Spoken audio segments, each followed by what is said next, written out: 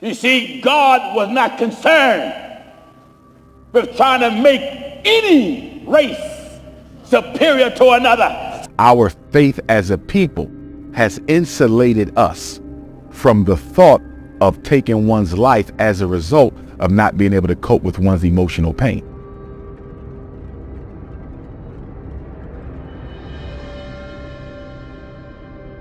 Black supremacy is just as rotten as white supremacy. Our forefathers were the worst people in the history of mankind. The things that they did.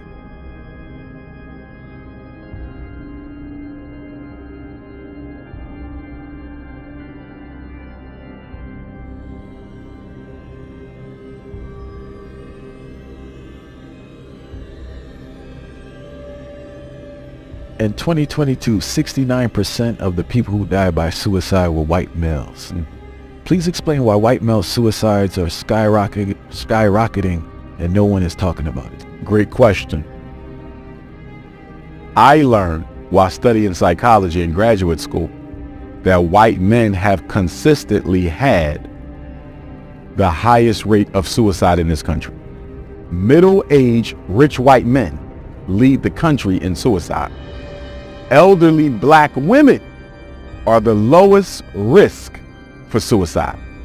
I would argue because of their spiritual foundation. Black people are a spiritual people.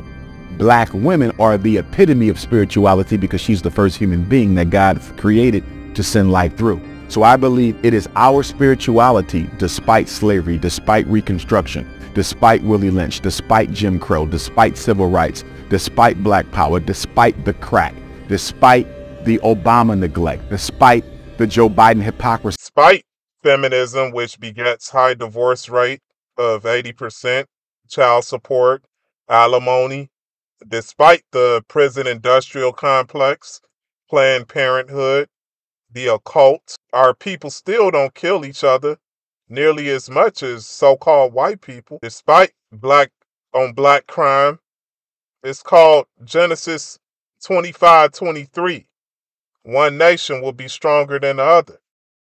Our faith as a people has insulated us from the thought of taking one's life as a result of not being able to cope with one's emotional pain. No disrespect to the European community. They can be religious too, but they do not have the spiritual strength or foundation of the original man and the original woman. I think Europeans are at a significant disadvantage when it comes to establishing a relationship with supreme consciousness because, number one, their culture is not rooted in connection with God. They come from a very objective, a very Eurocentric scientific approach to reality that says if I can't see it, if I can't measure it, if I can't manipulate it, if I can't control it, it must not exist. Exactly. Their culture is not rooted in the veneration, obeisance, or fear of the Most High God. And the scriptures state that without faith, it's impossible to please God. I mean, look at this. It took Umar Johnson, who is not even a part of the faith, to express the magnitude of the spiritual disadvantage the dominant society has been plagued with ever since Esau, whom Hebrews 12:16 describes as a profane, godless person. Okay, so this is who their forefather is, because he sold his birthright for a morsel of food. Now, remember, the Abrahamic covenant was due to Abraham, Isaac, and Esau. But Esau only assesses the value of something by tangibles and measurements. So the blessing from Isaac that Esau shall dwell in the fatness of the land and he shall live by the sword. This blessing that Isaac gave Esau in Genesis chapter 27, 39 through 40, this came at the expense of the Edomites being separated from the Most High God for nearly 4,000 years. I mean, think about that. It would take them getting grafted in for them to have a shot at salvation and being redeemed and having a relationship with the Most High. But meanwhile, so-called black supremacy was regulated by the Most High himself through his black servant Moses. Okay, Moses wrote 600 plus laws for the Israelites. Okay, and they had to live at a high degree of righteousness in the presence of Yah, or be killed on sight, either by stoning to death or consumed in God's fire. Okay, Esau has never reigned under such righteousness. In fact, he's went out of his way to shake his fist at the Most High during his present rule.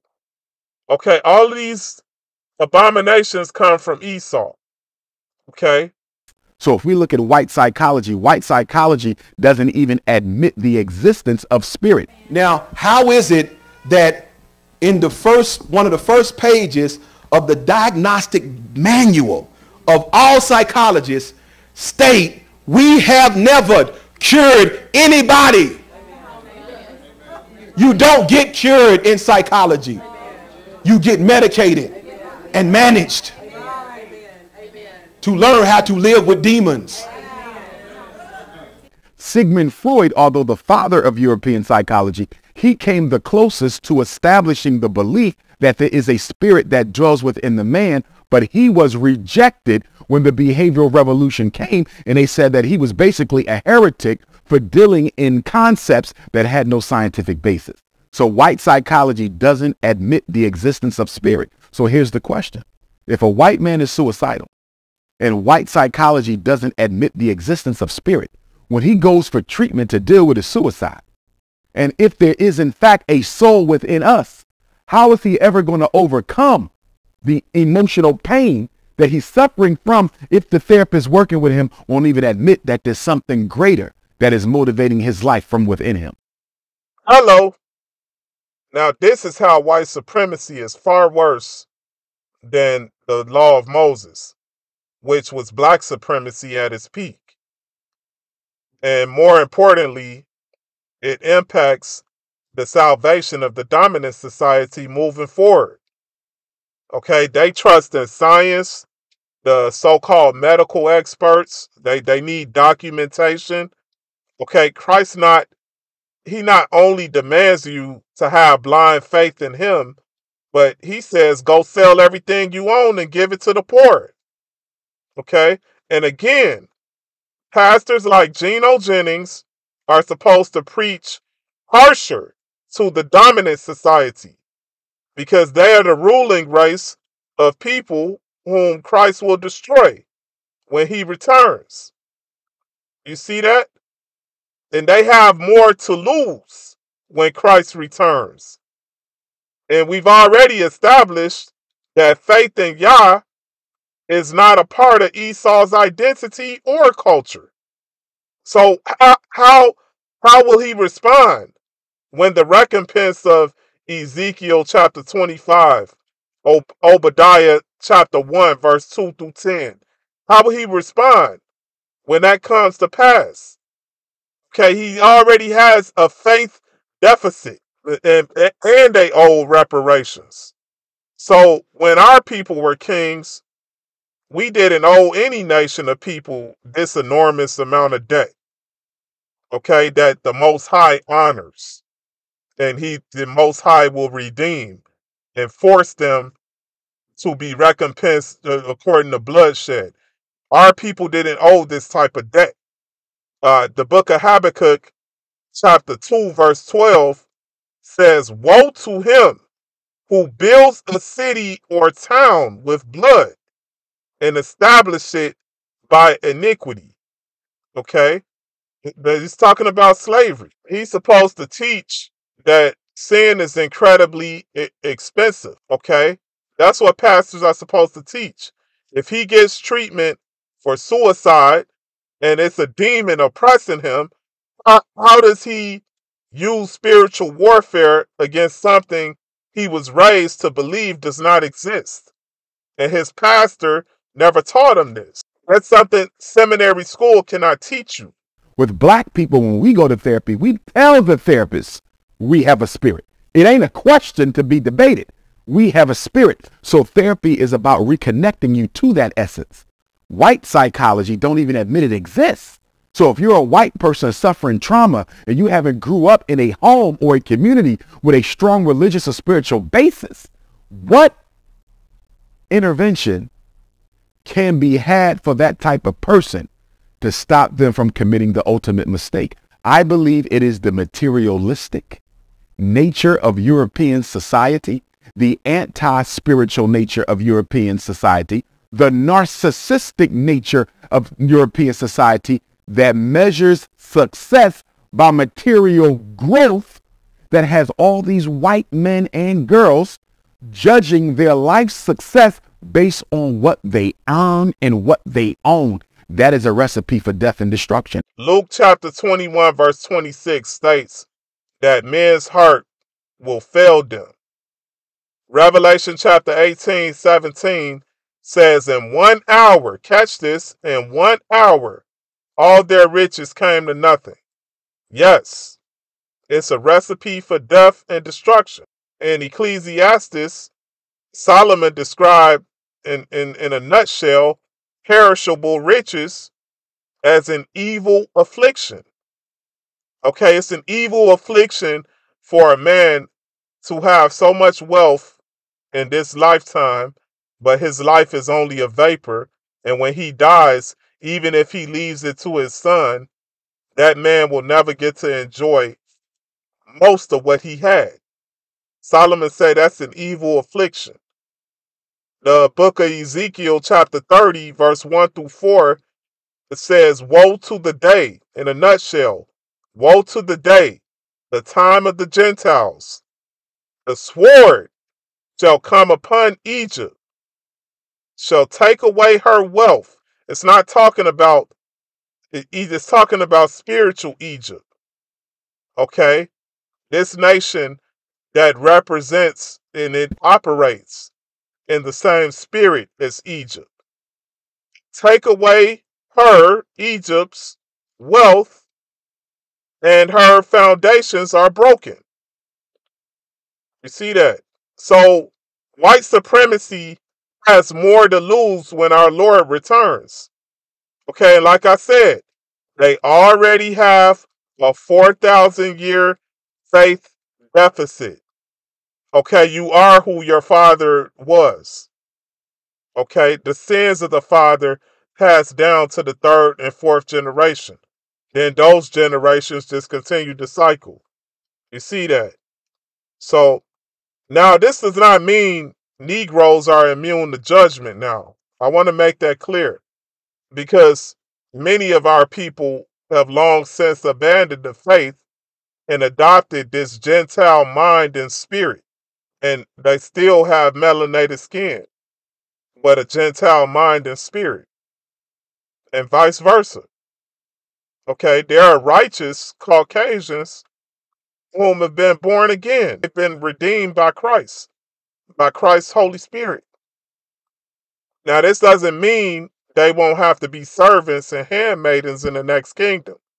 I want to make that clear because you left a major debt unpaid. This is the problem. The pastors are not teaching how the sin debt will be settled. So even if that white person make their bed in hell, the children gonna have to pay for it through slavery. That's what the Bible says. I'm glad you spoke about materialism because my follow-up question to that is that I believe white men struggle because the subsidies their forefathers received, specifically the GI Bill, and even the increase in homes. And even nepotism to a certain extent, because I think nepotism has declined tremendously in America because everything is short term. Everything is moving around so much. You're not going to be at a job for 30 years. I think because of those factors, they're not living up to the standard in their family and they can't deal with it. That's a great point. 3 things come to mind with your comment. Number 1, is there an ancestral curse against Europeans in America? I've said many times that there is no such thing as all sin is the same, including white supremacy to black. There is a greater infinite penalty for he who gains riches not by right. Okay, that's according to Jeremiah 17:11. It says it will leave him in the midst of his days, and at his end he will be a fool. Okay, the first man described in hell was a rich man. Okay, James 5, verse 1 through 6. It even gives a detailed account for the fate of white supremacists and their descendants. Okay, in so many words. So James chapter 5, starting at verse 1, it says, "Come now, you rich, weep and howl for your miseries that are coming upon you. Your riches are corrupted, and your garments are moth-eaten. Your gold and silver are corroded, and their corrosion will be a witness against you, and will eat your flesh like fire. You have heaped up treasure in the last days. Indeed," verse 4, "indeed, the wages of the laborers who mowed your fields, which you kept back by fraud, cry out, and the cries of the reapers have reached the ears of the Lord of Sabaoth. You have lived on the earth in pleasure and luxury. You have fattened your hearts as in a day of slaughter. You have condemned, you have murdered the just, and he does not resist you." Okay? So that's all I have. Ask your pastor why he never preached this. Go on and send Gino Jennings a message and ask him why he never preached this. Okay? Don't let your flesh write checks that your soul cannot cash in the afterlife. It's all about fates and gates. You got to have faith, and you're going to need God's grace.